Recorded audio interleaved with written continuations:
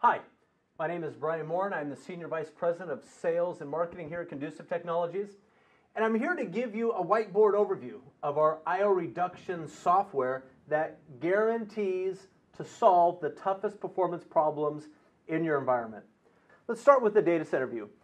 In every data center, you have the same basic hardware layers. You have your compute layer, your network layer, your storage layer, and the point of having this hardware infrastructure is not just to house your data, but it's to create this magical performance threshold to run your application smoothly so your business can run smoothly.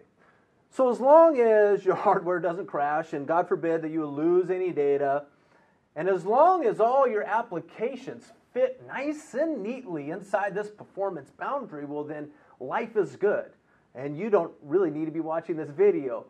But the reason why we have thousands of organizations, some of them the largest organizations in the world, who have deployed our I/O reduction software to their Windows virtual servers or physical servers is because in every organization there is always, and I mean always, one or two applications that are the ugliest babies in the business that are pushing the performance boundaries and thresholds that your architecture is capable of delivering that simply needs more performance. We oftentimes see this as applications running on SQL or Oracle. It could be Exchange or SharePoint. We see a lot of file servers, web servers, image applications, backup. It could be one of the acronyms.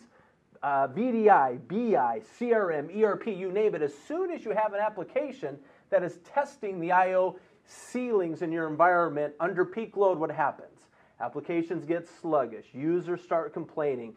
Back office batch jobs are just taking far too long. The same for backups. Users run certain reports and get frustrated, and now you're getting all this pressure outside of IT to jump in and solve this problem. And typically, what do most IT professionals at least think that they have to do? They think they have to throw more hardware at the problem to fix it. This means adding in more servers, and it means throwing more storage, expensive storage, an all-flash array to support this particular application, maybe a hybrid array over here to support that application. And ultimately, this ends up being a very, very expensive, not to mention disruptive way to solve performance problems when all you have to do is just install our I/O reduction software right here that guarantees to solve your toughest application performance challenge on your existing hardware infrastructure.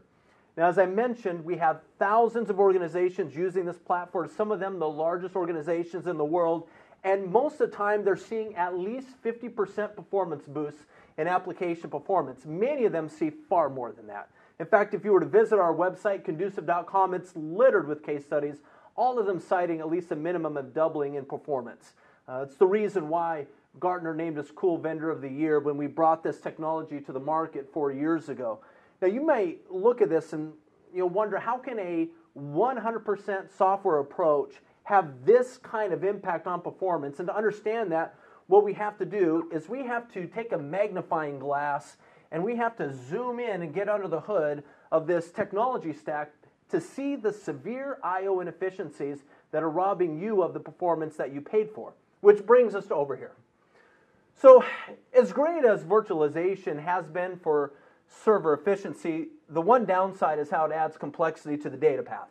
A la the I/O blender effect that mixes and randomizes the I/O streams from all the disparate VMs that are sitting on the same host hypervisor. And if this performance penalty wasn't bad enough, up here you have a performance penalty even worse with Windows on a VM, on a virtual machine. Windows doesn't play well in a virtual environment, doesn't play well in any environment where it's abstracted from the physical layer. So what this means is you end up with I/O characteristics that are far smaller, more fractured, more random than they need to be. It's the perfect trifecta for bad storage performance.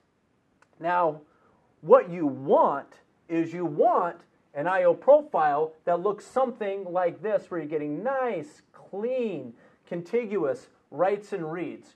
You're getting a nice healthy relationship between I/O and data. You're getting maximum payload with every I/O operation. And look at the sequential manner of your traffic. In a virtual environment, running a Windows machine, this is not what you get. Instead, what you get is something that looks like this. You get many small, tiny reads and writes.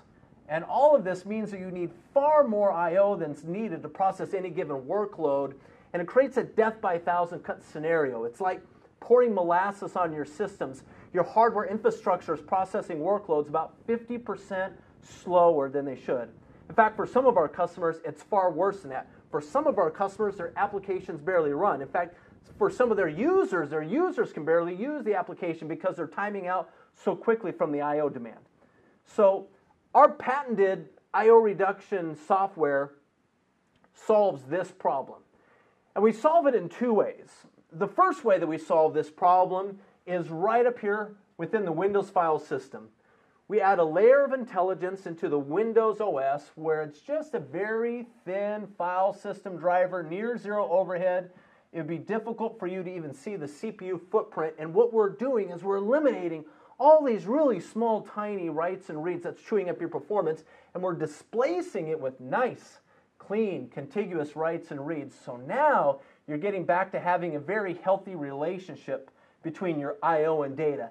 Now you're getting that maximum payload with every I/O operation. Look at what's happening with the sequential nature of your traffic, particularly down here where that matters the most.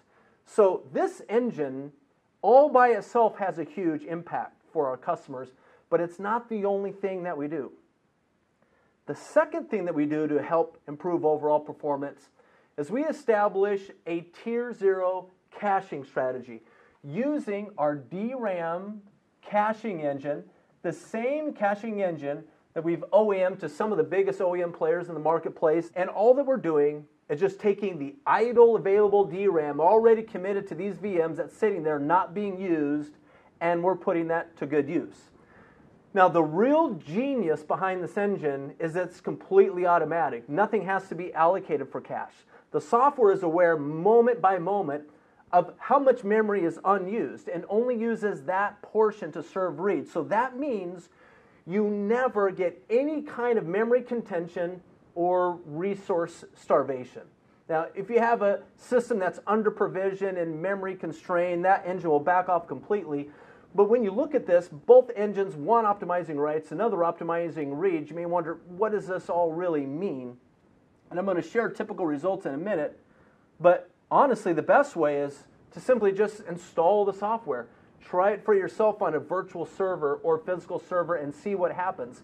Let it run for a few days, and then pull up our built-in time-saved dashboard where you can see the amount of I/O that we're offloading from your underlying storage device, and more importantly, see how much time that's actually saving that individual system. Now, we do have some customers, they might do a before and after stopwatch test.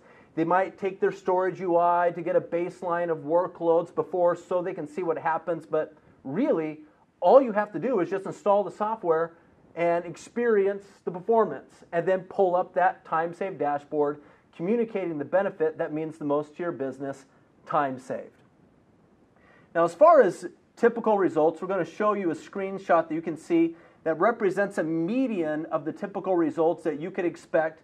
And as you see on this screenshot, you see the number of I/Os that we're removing, but take a look at the percentages right there in the top middle. You're seeing 50% of reads that are being served out of DRAM, meaning it's being offloaded from going down to storage. And on the right side, you're seeing 30% of write I/O that's being eliminated. Now, on this typical median system, that saves 5.5 hours of I/O time over 2 weeks of testing. Now, obviously, this time, I/O time saved, is going to be relative to the intensity of the workload. There's some systems with our software that are saving 5.5 hours in a single day.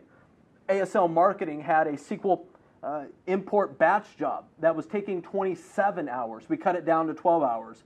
Talk about huge single day time savings.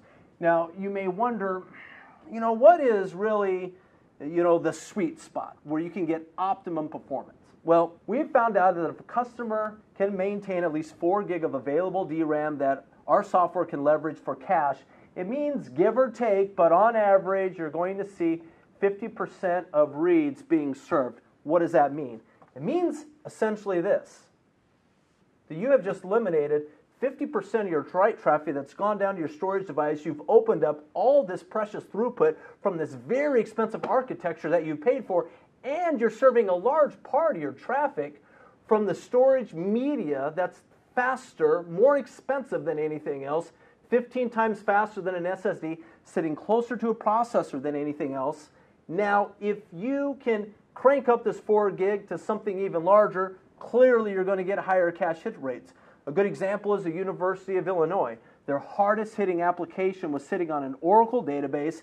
It was supported by a very expensive all-flash array. It still wasn't getting enough performance. So many users were accessing that system, they installed our software and saw 10x performance gains. And that's because they were able to leverage a good amount of that DRAM, and we were able to eliminate all these small, tiny reads and writes that were chewing up their performance. Now, if you have a physical servers are typically over-provisioned from a memory standpoint. You have more available memory to work with, and you'll see huge gains on a physical server. So all of this is happening all automatic.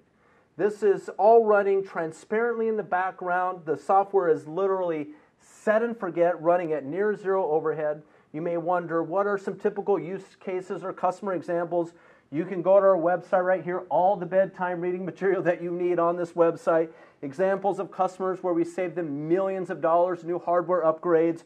We help them extend the life and longevity of their existing hardware infrastructure, double performance, tripled SQL queries, cut backup times in half, you name it. One final thing I should mention is that the software can be self-served and evaluated on your own on one virtual server and one physical server. However, in a virtual environment, you will see far better performance gains if you evaluate the software on all the VMs that are sitting on the same host hypervisor. This has to do with the I/O blender effect, chatty neighbor issues. So if that's the case, you may want to contact us about getting our centralized management console that makes deployment easy to many servers at once. It's going to take less than 30 minutes. It's that simple. We look forward to chatting with you soon. Thank you.